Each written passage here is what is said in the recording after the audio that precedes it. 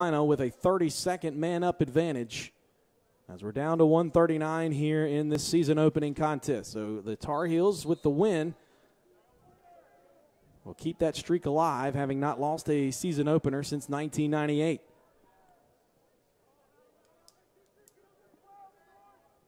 Cloutier had it on the far side. It was centered. Ball on the turf. Knocked away. Carolina with it. Down to 118.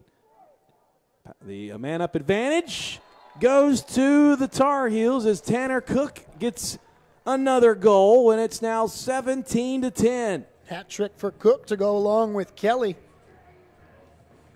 So the 17 goals for the Tar Heels. 11 players have been involved in those 17 goals. Something that Joe Bresci is going to be very, very happy about when he sees the stat sheet at the end of today's game.